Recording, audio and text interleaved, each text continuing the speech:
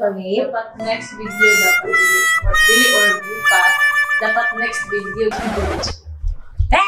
By the way, part 1 to ng video natin. sa daw yun.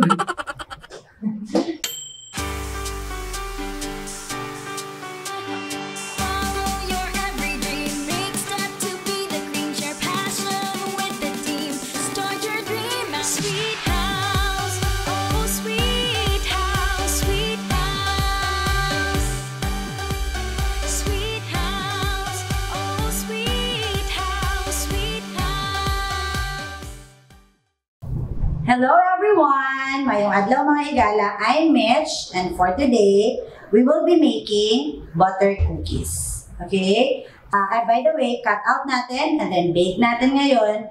Tapos next video, I'll be showing you how to decorate my butter cookies. Okay? Tapos gagamitan natin ng royal icing. So let's start. For the ingredients, I have here Bravo butter, I have confectioner sugar, vanilla extract. You can use clear or the ordinary vanilla extract, and then iodized salt, and then your flour. Okay? If you have mixer, use paddle attachment. If you don't have, you can use wooden spoon.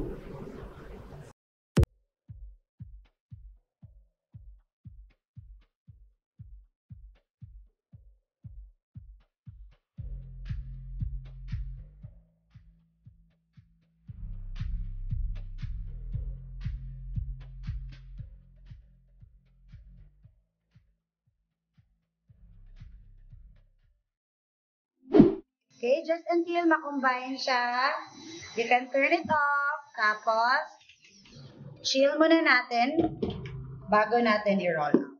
Okay?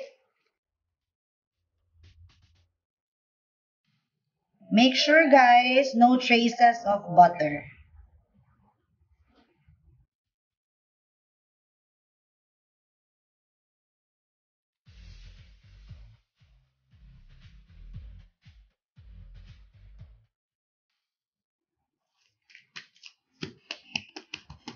Let's chill this one for 1 hour.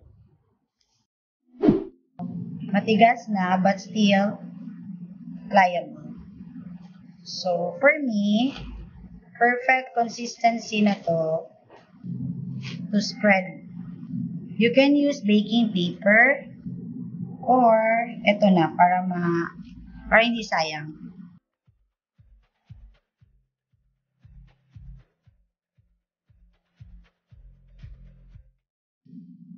If you really want super pantay, maraming rolling pin na ngayon na may guide sa side, you can use that. Okay? Yung ginagamit sa fondant. Number 1 tip lang, huwag mo siyang ihulog like that, or else ninipis masyado yung sa dulo.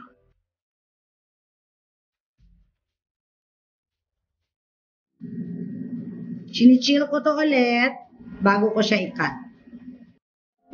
So, yan, medyo matigas na.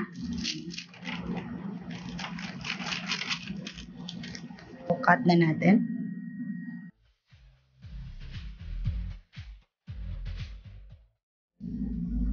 Then, I have here, actually, this is used baking paper ng French macaron ko. You can reuse that para hindi sayang. Okay? Then, cut natin yung iba. And then, let's bake this one around 10 to 15 minutes. Okay?